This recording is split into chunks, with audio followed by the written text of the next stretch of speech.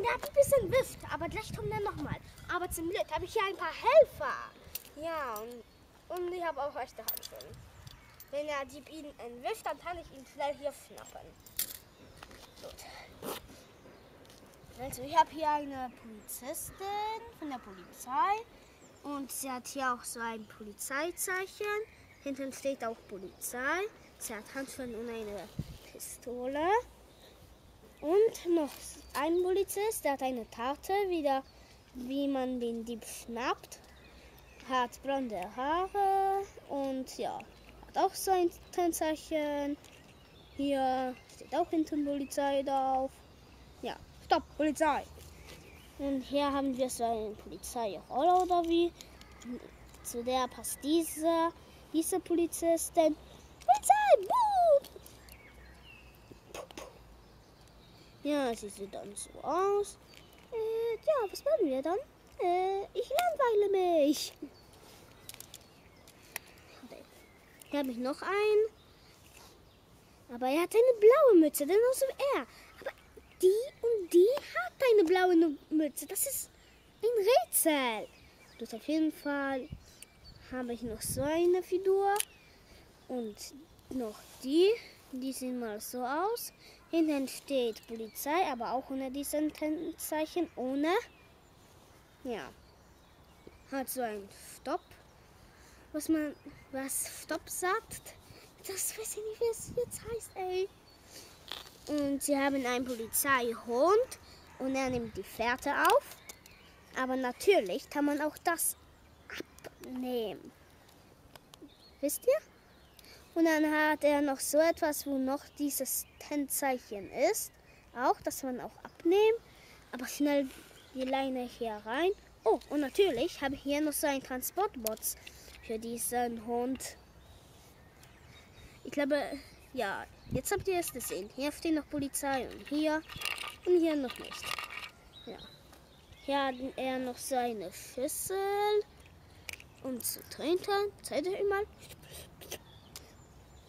Hier habe ich noch so ein Stoppschild, dass die Diebe sehen oder die anderen. Ja. Und hier habe ich so einen Fotoapparat, was den Dieben dann, wenn sie hier rüberfahren, wenn sie zu schnell fahren, dann sieht man. Dann macht es so ein Foto und dann kommt es dann ein paar Tage an zu dem Dieb, zu dem der zu schnell gefahren hat und muss der Strafe bezahlen. So etwas 500 €, glaube ich. Hier habe ich noch ein paar so welche, die man hinstellt. Das benutzen auch Bauarbeiter. So etwas Abstauenden. Und hier habe ich noch so etwas Warnung, Polizei.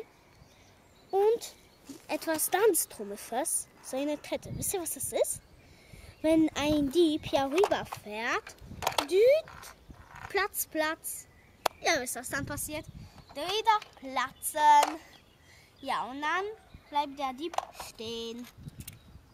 Ja, das war, glaube ich, jetzt alles. Jetzt muss ich noch nur dieses Fahrzeug vorstellen. Es hat so ein Signal, das leuchtet hier, weil es nicht so hell ist, also sieht man es nicht so ganz. Und es hat noch so eine Sirene. Und das lässt sich auch, das lässt sich auch abnehmen.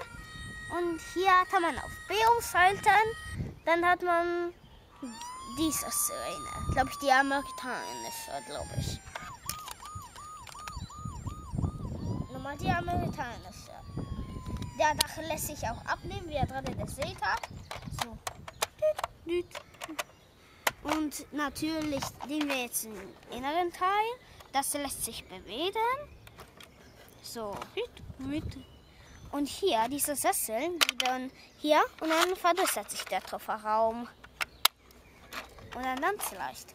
Und der Kofferraum lässt sich auch öffnen. So. Und, aber das fällt mir manchmal ab. Ich weiß nicht, was ich daran falsch mache. Vielleicht ist das nicht so gut. Eine klemmt. Okay, gleich habe ich's. Ja, jetzt geht's. Mit ein bisschen Gewalt geht alles. Naja, nicht alles. Da lädt einer, aber das ist er dann. Und jetzt zeige ich euch, was in der Fackel drin ist. Genau was der Polizist hat. Ja, so etwas. Das habt ihr schon gesehen, also ist das langweilig. So ein Megafon. Schwarze Handschellen, was wir immer in Draudab. Und ein Verbandstasten, den lässt man sich auch öffnen. Und hier habe ich noch einen Aufkleber. Ich weiß nicht, so ganz gerade. Ja, weiß ich. Ja, okay. Und eine Taschenlampe. Und ja, das letzte Teil an Walkie-Talkie. Ja, das war alles dazu. Vielleicht werden noch ein paar Fotos dazu kommen. Und ja, dann sage ich mal Tschüss und wart euch von den Dieben. Dann Tschüss.